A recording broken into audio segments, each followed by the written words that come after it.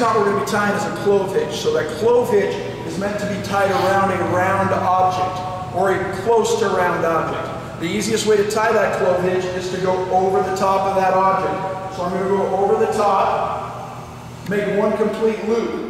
Whichever side I begin on, my second loop needs to go to the other side. So I started on the right, my second loop is going to go on the left side. I come around and I come back in that void space that I created. Now I can tension that up. My third wrap around is to provide that safety. So I continue in the same direction of travel.